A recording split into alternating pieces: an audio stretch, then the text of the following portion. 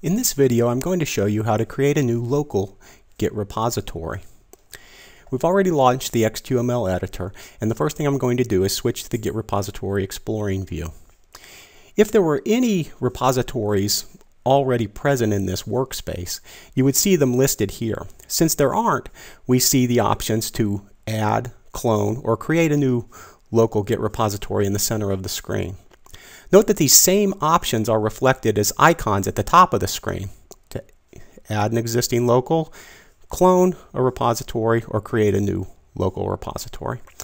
We're going to create a new local repository. When we create the new local repository, we need to select a parent directory for the Git repository. The selection that we make here is very important. It's important that we do not select a location that is under the Eclipse workspace.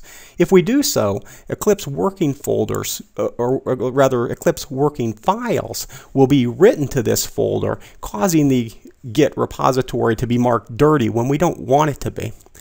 So I'm going to create my Git repository in a folder right off of my root directory called Git. That will be my parent folder.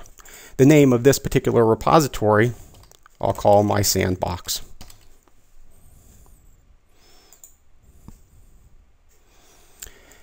Congratulations, you've now created your first local Git repository.